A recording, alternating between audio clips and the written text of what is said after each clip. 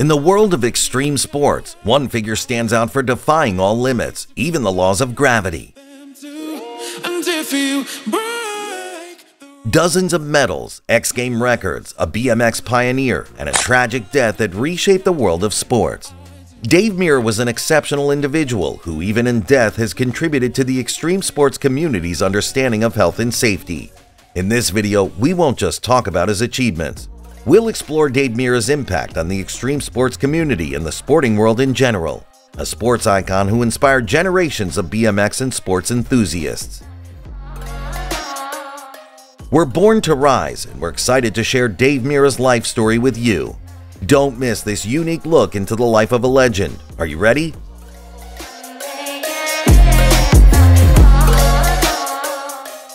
Dave Mirra came into the world on April 4, 1974, taking his first steps in Chittenango, northern New York.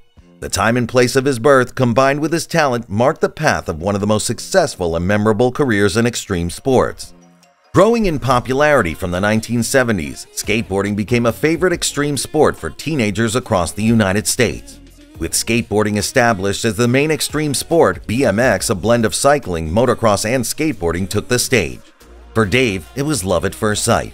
From the beginning, he displayed extraordinary skills, combining agility, courage, and determination, becoming a fundamental part of a wave of teenagers propelling this new extreme sport. Dave was obsessed with BMX from the start, securing his first contact with Hero Bikes BMX at just 13. Sponsorship deals with brands like Vision Streetwear, GT Bicycles, and Hoffman Bikes followed, all before he came of age. In the early 90s, he moved with his brother Tim to North Carolina, where he crossed paths with another BMX rider, Ryan Nyquist. Together they became professionals, attracting riders from all over the country to Greenville. It was just the beginning of a career full of successes and a lasting legacy. A legacy that we were close to losing. In 1993, a drunk driver hit him while he was on his bicycle. The result? A dislocated shoulder, a fractured skull, and a blood clot in the brain. Doctors advised him not to compete in sports, especially contact or high-risk sports. But Dave followed his path and, instead of listening to the doctors, he decided to follow his heart and destiny. Dave Mirra's career had just begun. He was already a professional, but he wanted to show his abilities on his BMX to the world. His opportunity would come in 1995 at the first edition of the X Games. The X Games brought together a variety of extreme sports, offering substantial cash prizes to attract the best professionals in each discipline. Names like Matt Hoffman, Tony Hawk, or Chris Sen were some of the winners in that first edition. What happened to Dave Mirra in his first participation in the X Games? We'll tell you next.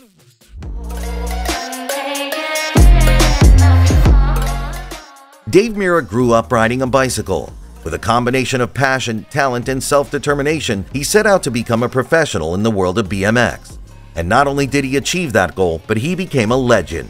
A significant part of the credit for this legend is due to his romance with the X Games, a story that cannot be understood without the figure of Dave Mirra.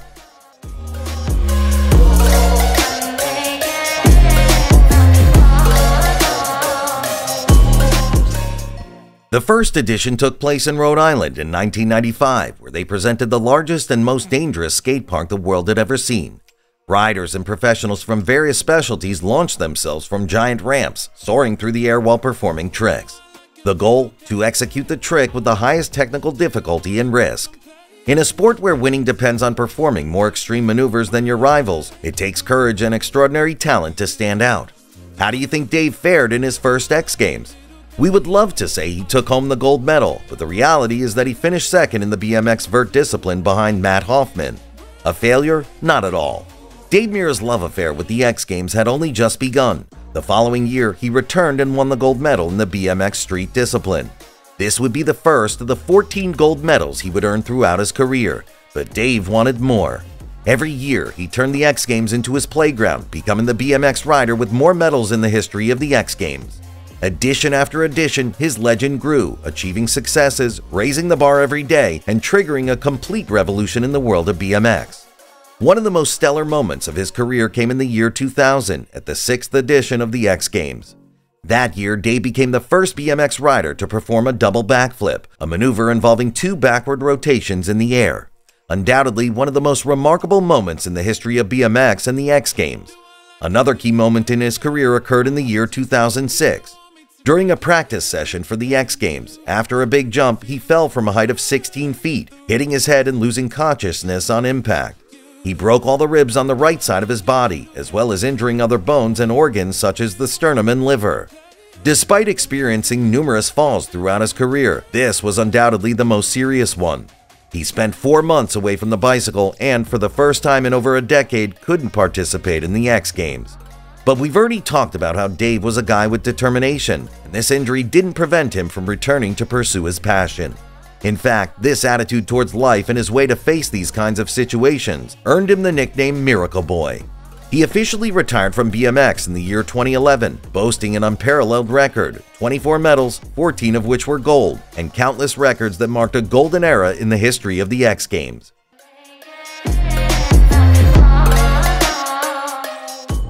It is undeniable that the life and career of Dave Mirra are intertwined with the history of BMX and the X Games. Dave was a pioneer, a legend, an example to be followed by both his peers and rivals, as well as the younger generations of riders. And not only that, his contribution to the rise of extreme sports is indisputable. The X Games stars turned into brands, and names like Tony Hawk transcended television to lend their identity to the skateboarding game series for PlayStation. Following in Tony Hawk's footsteps, Dave Mirra became the face of BMX video games with the release of Dave Mirra Freestyle BMX. But his impact has reached far beyond, breaking barriers outside the realm of sports. More significant than his influence in bringing visibility to the world of BMX was his use of that public platform to shed light on extreme sports as sources of inspiration for younger generations. In addition to his commercial ventures aimed at promoting sports for young people, Dave also demonstrated a strong commitment to society by supporting numerous charitable organizations and initiatives. Dave always transcended mere sports, medals, or professional prestige. He wanted to turn his passion and influence into a platform to enhance charitable initiatives and create social impact, something that after his death, his family has made sure to remind the entire world of.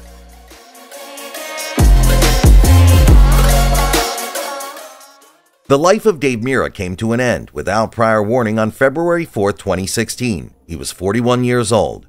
In these kinds of situations, it's impossible not to ask ourselves some questions. Dave Mirra was a talented individual, an elite athlete with a life intertwined with success, effort, and excellence. What could have gone wrong for him to decide to end his life? On that day in Greenville, Dave Mirra got into his car parked in front of his best friend's house. He took out a gun, aimed it at his head, and pulled the trigger, in broad daylight, without a suicide note or apparent explanation. His friends always saw him as a strong, focused person with a clear sense of purpose. They could never imagine something like this happening. His wife, however, had noticed a change in his mood in recent times. His family, concerned, felt powerless in the face of the situation, not understanding what was happening with Dave. He left no suicide note, but in the last months of his life, he left signals that no one could interpret, because often these signals are invisible until it's too late. The news shocked the sports world, as they couldn't comprehend how someone like Dave could find themselves in such a desperate situation as to take their own life. He had fame, money, a family, and everything one could desire. Why would he do something like this? However, just like his life, Dave Mirra's death was also inspirational. Thanks to him, mental health in sports and among elite athletes began to be taken seriously. Dave's family decided to use his death as a turning point for a situation that wasn't being talked about. Not only that, but they chose to donate his brain to science for research. Want to know what they discovered? Dave Mirra had CTE, chronic traumatic encephalopathy, a neurodegenerative disease caused by repeated head traumas or concussions, a disease common in boxers and American football players, among other contact sports. Those with CTE have a significantly higher suicide rate than the average person. He became the first athlete in the world of extreme sports to be diagnosed with CTE. After his death, the BMX community became more aware of mental health and safety. Following his death, safety protocols were established to prevent such incidents from happening again. Dave Mirra not only elevated BMX during his active career, bringing visibility to millions of viewers, but also with his death, contributing to making BMX a safer sport for future generations.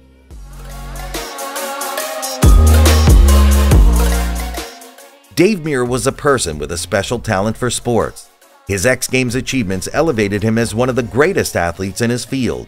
However, once retired, he showed that his talent went beyond BMX. Want to know what he did when he retired from his lifelong sport? Dave Mirra wasn't someone that you could expect to sit back and watch life go by. When he retired, he ventured into the world of rallies. He didn't make it so bad.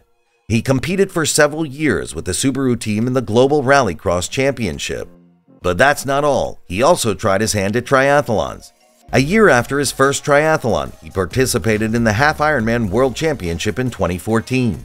The following year, he aimed higher, as always in Dave's life, attempting to qualify for the Ironman World Championship in Kona, the mecca of Ironman. An Ironman involves swimming 2.4 miles, followed by a 112-mile bike ride, and finishing with a 26.22-mile run. One of the toughest challenges in the world, not within everyone's reach. Due to his fame, he was offered a spot in the Kona World Championship without going through the qualifying stage. However, Dave had his way of doing things, choosing to qualify on his own merits. He didn't succeed in the qualifying race at Lake Placid. 3 weeks later, he tried again, but his body had pushed to its limit and he couldn't finish the race. A frustration he took with him for the rest of his life. This is an example of who Dave was, a fighter who spent his entire life trying to be the best version of himself, giving his all and leaving a mark on everyone who crossed paths with. What Dave didn't know was that behind him he would leave a legacy, a mirror to look into, and an example as an athlete and as a person. We say goodbye for today, hoping you enjoyed this story about the life of an exceptional athlete and human being. Don't forget to subscribe to the channel for more inspiring stories like this. See you in the next video.